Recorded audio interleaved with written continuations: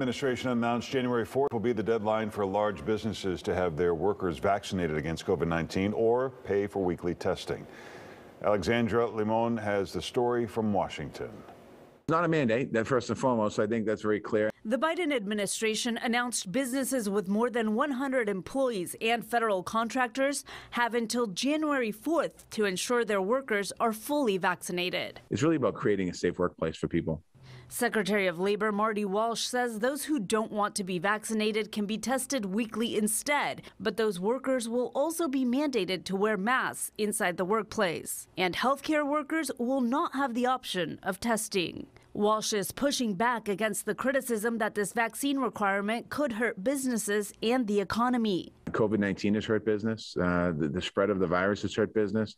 And what this does, this helps us prevent that from happening. In Alabama, we're having problems. Senator Tommy Tuberville says it's not that simple. He fears labor and supply chain shortages could get worse. We have 5,000 defense contractors. You just can't replace a rocket scientist if one doesn't take the vaccine. And Senator Mike Braun says the vaccine requirement is federal overreach. The most frightening ultimatum that businesses have had to contend with. About 24 states are threatening to sue over this vaccine requirement, but the Biden administration is standing firm. We're pretty confident the administration clearly has the authority to protect workers.